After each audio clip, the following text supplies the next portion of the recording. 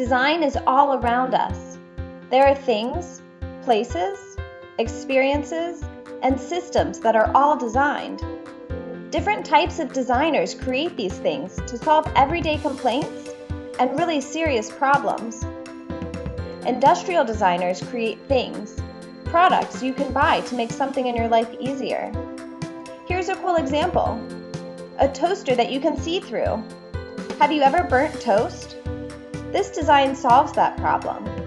You can easily see how toasty the bread is getting. Another type of designer is an interior designer. Interior designers design all kinds of places. This fun example is of a classroom.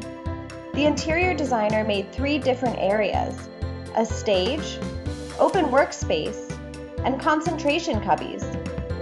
A lot can happen in a classroom, and this design solves the problem of needing to do all different things in one space.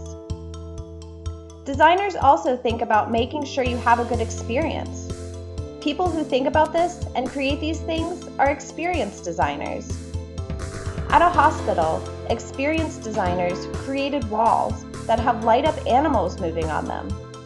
The designers did this to make the hospital more calming, because hospitals can sometimes be really scary or stressful places. The last type of designer we are going to look at is system designers. These designers create really well thought out ways of doing things. You may have seen this example in person. The habit trails at the Philadelphia Zoo are an example of a system.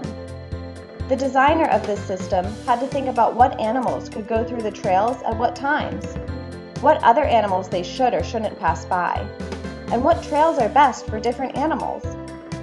This system of trails allows the zoo visitors to see the animals in a cool, new way, and without the system design, there could be a lot of chaos with the animals and the trails.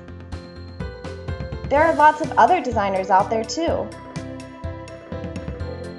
Are you ready to design?